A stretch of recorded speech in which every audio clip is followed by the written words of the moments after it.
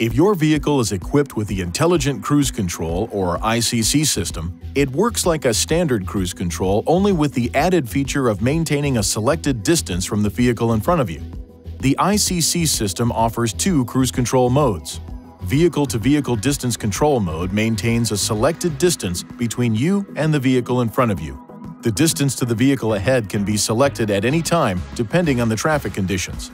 Each time the distance switch is pushed, the set distance will change to long, middle, short, and back to long again in that sequence.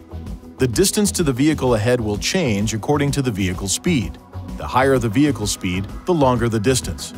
If the vehicle in front is traveling slower than your set speed, the ICC will automatically match that vehicle's speed. Once the road ahead clears, the ICC will resume your set speed automatically.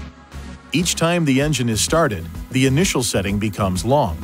When the road ahead is clear, the driver can set the speed range between approximately 20 to 90 miles per hour.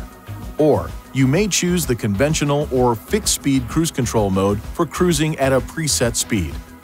To switch between the two cruise control modes, you must first turn the system off and then turn it on again in order to select the other cruise control mode.